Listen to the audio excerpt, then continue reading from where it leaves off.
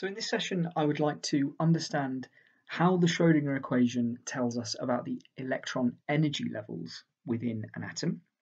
And I'd like to use that to gain an understanding of what we call the emission spectrum of hydrogen, and as a tool really to understand how the Schrödinger equation was verified experimentally. So I introduced the Schrödinger equation in the last lecture. And one of the key conclusions from the Schrödinger equation is that we're able to calculate the binding energy of an electron. This is how tightly the electron is held by the nucleus of the atom. And what the Schrödinger equation tells us is that the binding energies are quantized. So electrons reside in energy levels as you move away from the nucleus. We give these energy levels a quantum number that we call the principal quantum number n, and we can calculate the energy associated with each of these energy levels by using the equation that you see on the left-hand side here. So we say that the binding energy is equal to the negative of the Rydberg constant divided by this principal quantum number n squared. And n can be any positive integer, 1, 2, 3, 4.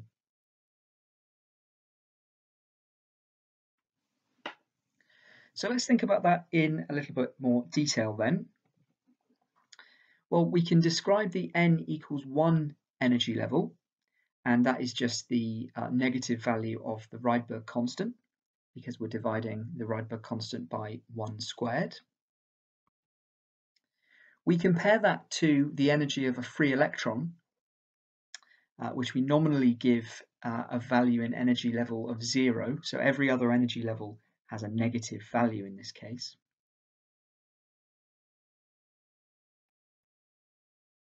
And essentially, this equation tells us the energy levels in a hydrogen atom. So I'm specifically talking about hydrogen here, a one-electron system, and we'll move on to multi-electron systems as we move to the next lecture.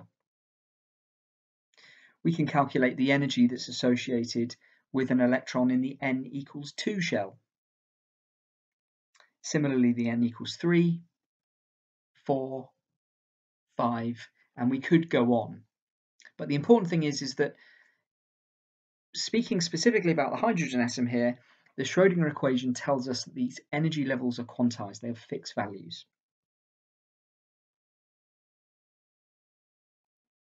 And clearly then we know that the lowest energy, or the n equals 1 state, is the most stable state for the hydrogen atom.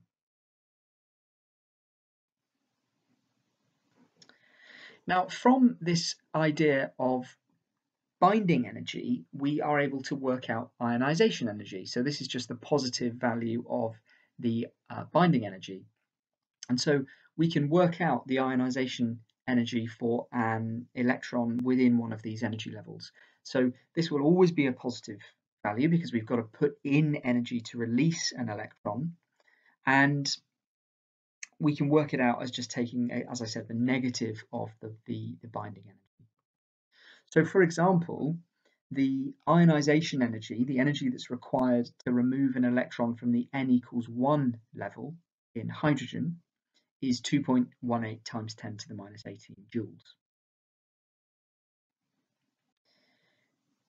If we were to have an electron in this n equals 2 level, we call this the first excited state, then that would require an energy of 5.45 times 10 to the minus 19 joules.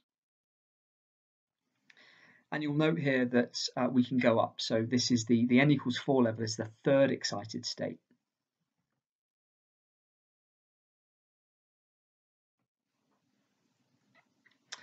Now, you'll remember that hydrogen isn't the only one electron atom. Helium plus is a 1 electron atom. Lithium 2 plus is a 1 electron atom.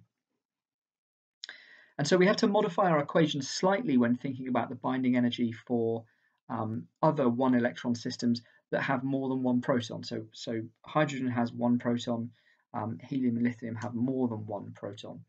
And so what we do is we add this z squared, where z is the atomic number, parameter into our equation, and that tells us a couple of things. It tells us that in a one electron system, the electron is bound more weakly when n is big.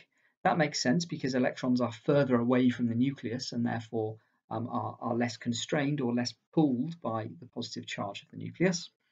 And it tells us that the electron is bound more tightly when Z is big. So when the atomic number is big, the electron is held more tightly by the nucleus. That makes sense because there's a greater degree of positive charge pulling the electron towards the nucleus. So those are some things that come out of the Schrödinger equation. This idea of quantized energy levels. We're talking specifically about hydrogen today because it's the simplest one electron system. But how do we know that we can trust the Schrödinger equation? This is a very theoretical based picture of the atom. And the question is there any experimental evidence that verify the mathematics that come out of the Schrödinger equation?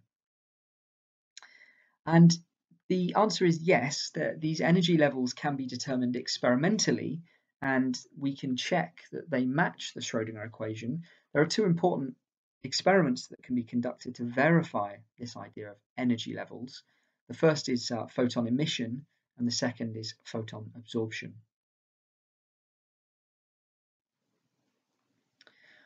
I'll talk firstly by considering photon emission. What we do in photon emission is we irradiate a sample with light energy and we promote an electron to a higher energy level within the atom.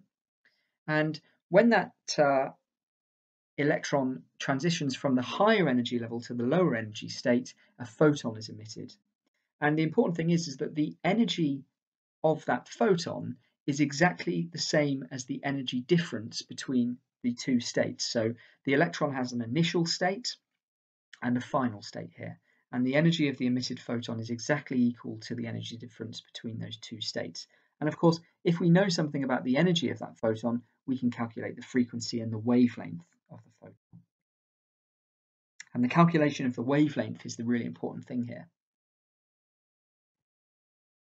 So for example, if I took a sample of hydrogen and I promoted an electron from the n equals 2 energy level up to the n equals 6 energy level, eventually that would fall back down, it would emit a photon, and we could calculate the energy difference as well as the frequency and the wavelength associated with that energy difference.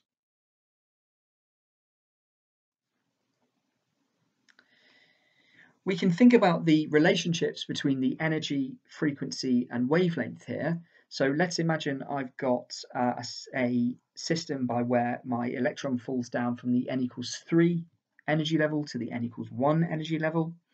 And I compare that to if an electron falls from the n equals 5 to the n equals 1 energy level. The two have a difference in energy. And so if you consider the case of the larger energy difference, the n equals 5 to the n equals 1 transition, we can expect our emitted photon to have a high frequency and a short wavelength because of that larger energy difference. If we compare that to the n equals 3 to the n equals 1 transition, a smaller energy difference, we would expect the photon, when compared to my previous example here, to have a low frequency and a longer wavelength.